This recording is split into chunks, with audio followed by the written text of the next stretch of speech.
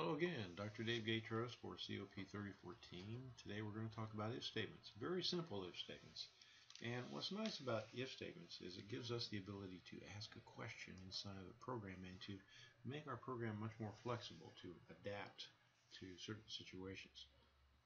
What we have set up here is we have two numbers declared, number 1, number 2. They're both initialized to zeros. And I print a message out that says enter in two numbers. And the idea is I'm going to enter in two numbers separately, two integers, and I'm going to ask a question based upon those two numbers. Well, an if statement looks like this. It starts off with the word if, then left parentheses. Now you notice the compiler went ahead and put the right parentheses in there. And what goes inside these parentheses is a question.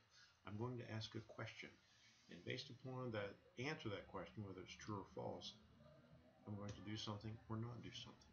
Okay, if number 1 is greater than or equal to, just say greater than or equal to number 2, we'll just print out a message, cout, number 1 is greater than or equal to number 2. And print out a message. Okay, then we'll stop our program. Well, let's go ahead and build this.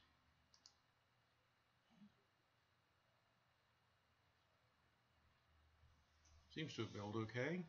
We're going to start without debugging. We'll run Mac because you're going to run. Enter in two numbers. I'm going to say 23, and let's see, we'll make sure this prints out 15. It says number 1 is greater than or equal to number 2. And indeed that is the case. Alright, now let me run it again. Okay, let me say debug. Start without debugging. And we're going to say, okay, now let's see, 23 and 23. Well, number 1 still is greater than or equal to. They're both equal. Alright, now let me do something else. Let me debug. Start without debugging. And I'm going to say, well, okay, 23 and 43. Okay, I'm going to go in program. Now you'll notice that it didn't do anything. Well, that's because I didn't tell it to. Okay. If number 1 is greater than a number 2, it's going to print out this message. Else what it's going to do? Well, there's nothing else here. Well, let me put in an else statement. Let me put in else cout. Okay. Number 1 is not greater than or equal to number 2.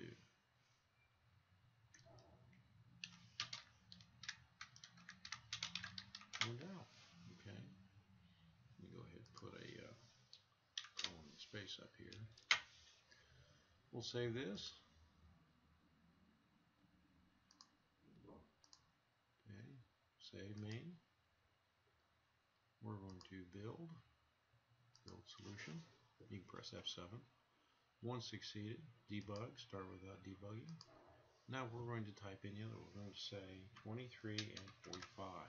Now you notice when I enter in data, I can either enter them in separately or I can type them in separated by the space. It works the same way.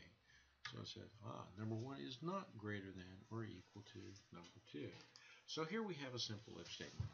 We have the word if followed by a Boolean expression, a question.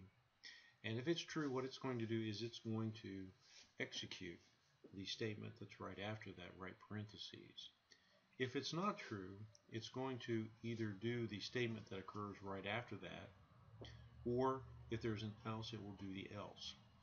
Again, we're using simple statements here.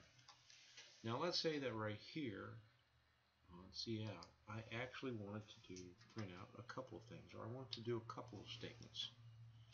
Okay, it doesn't matter what they are. And let's say that for some reason I wanted to put it here. Let's say that after I printed that message out, I wanted to go ahead and assign number 2. Number 2 is equal to 100. Okay.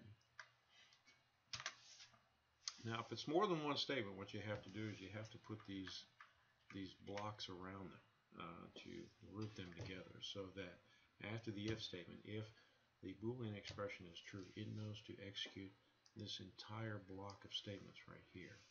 Same goes through for the else statement. If I need to do more than one statement right there, okay, see out, I'll just go ahead and put it on a separate line. And let's say that for some reason I wanted to assign, here I want to put number 1 is equal to 100. Right parentheses, so you'll see that. Simple if statement, if, then, or else. It's a way of actually changing the path of a program. Practice this a little bit. Also remember that up in here we can do that is greater than or equal to. This is less than or equal to. This is equal, and this is a pitfall. Let's say that I do this. I say number 1 is equal to number 2. Well, let me go ahead and save that. Now this is an error. I'm going to tell you it's a mistake right now. Okay, I'm going to build it. Build solution. I did not get an error. All right, and I'm going to debug. I'm going to start without debugging. Now what it's really going to do, and I'll move this to the side so you can see it, is actually going to take number 2 and give it to number 1, and then it will evaluate the expression. Okay, is number 1 equal to number 2? So I'm going to say 12 and 35. Okay, well, if it's not equal, then it should go to the else statement. It's not going to do that. This is a mistake. What I'm doing is I'm assigning the number 2 to number 1. I'm not checking the equality. It's not something I want to do. The correct way to do it is here, is equal sign, right here, equal sign. And there's a is equal to, is not equal to. Alright, so this is the correct way to do it. 2 equal signs right there. Let's go ahead and build that. Build solution. Debug. Start without debugging. And when I say 12 and 12, the number is equal to number 2. Very good.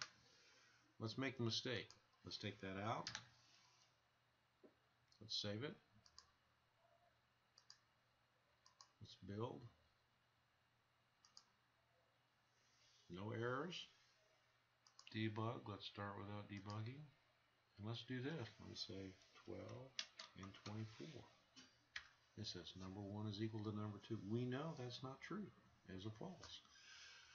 But because it did this, it assigned the number 2 to number 1 and evaluated it. Any positive number is considered true.